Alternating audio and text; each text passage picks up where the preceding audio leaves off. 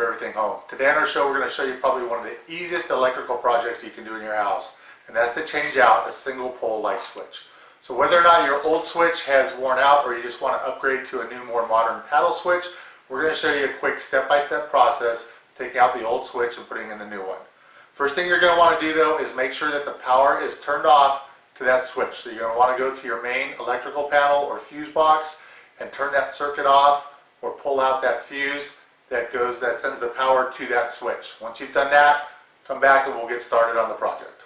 The first thing that we're going to want to do now that the power's off is we're going to want to take off the faceplate on the old switch. And that's typically held on by flathead screws. Take both of those out.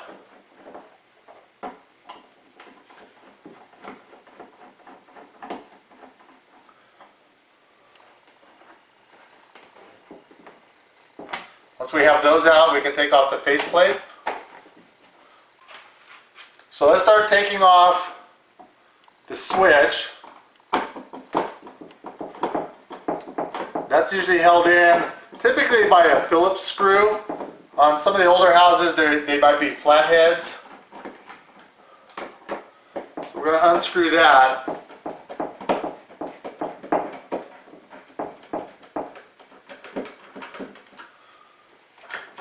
And pull the switch out.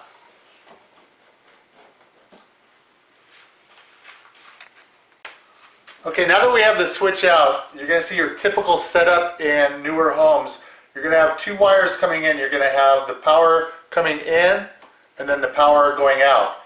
And typically, we'll show you from the back side of the wall how this looks. But then you'll have your neutral wires that are going to be tied together, and those are tucked back in the wall typically. You're not even going to need to touch those. Basically, what we're going to do is be transferring this wire and your ground wire, your common ground, over to the new switch. Now this is typically what you're going to see from the back of the wall. You've got your power at this box here, and then that power goes up to where the light switch is. So that bottom wire is your power coming in, and then that top wire is the power that's going to be going out and going up through the wall and going to the lights. Now on some older homes you might find that you only actually have one set of wires coming down into the switch box, and you're not going to have the power coming in from there. And the reason for this is a lot of times on some of the older houses what they've done is they've brought the power to actually the light above, and then they've just ran a wire coming down from above into the switch box. So that same set of wires, they're just using one to bring power down and the other one to bring power out. So if you look at it this side, and if they ran just one wire coming down, you might actually have on yours, say, a white wire coming in for the power and a black one going out to the switch, or vice versa, the black one coming in with power and the white one going out to the light itself.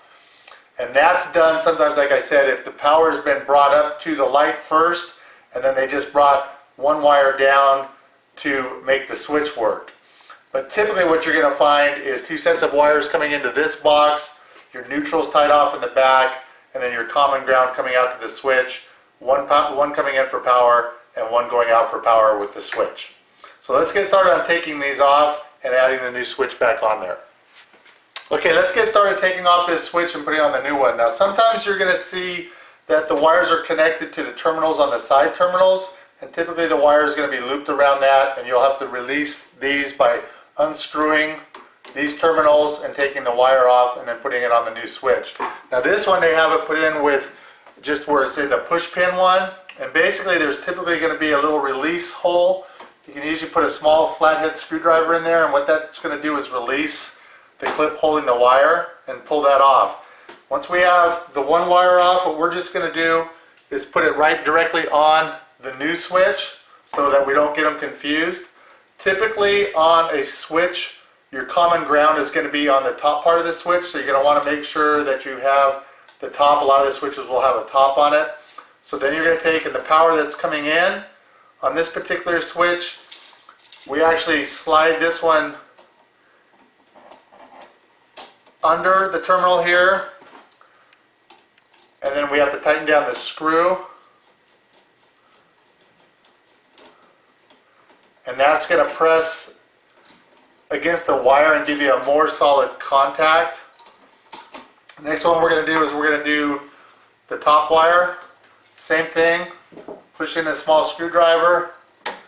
Release the wire. Move that switch out of the way. We're going to take this one now and put this one under the top part. And then we'll tighten that down on this.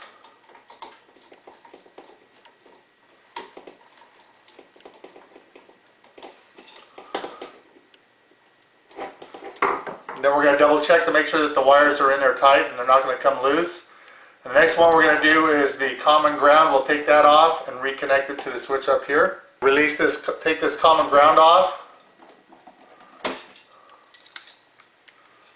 Now that we have the common ground off the old one, we're going to loop that around the new switch and then tighten that up.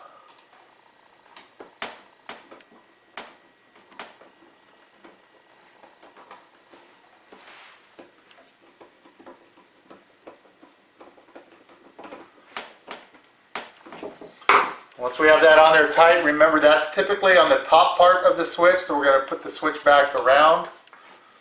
Make sure that the wire is tucked back into the box. And then we're going to screw the new switch back into the box.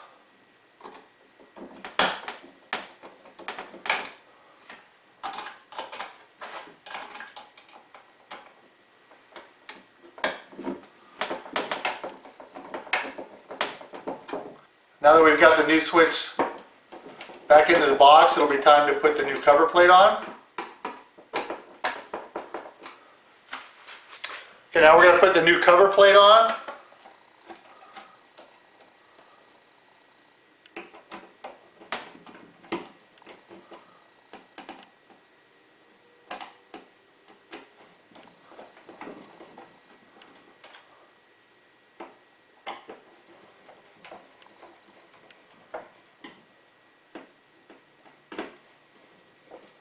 Next thing you're going to want to do is go outside and turn back on the circuit breaker that powers this switch. And you can come back in and your brand new switch will be ready to use.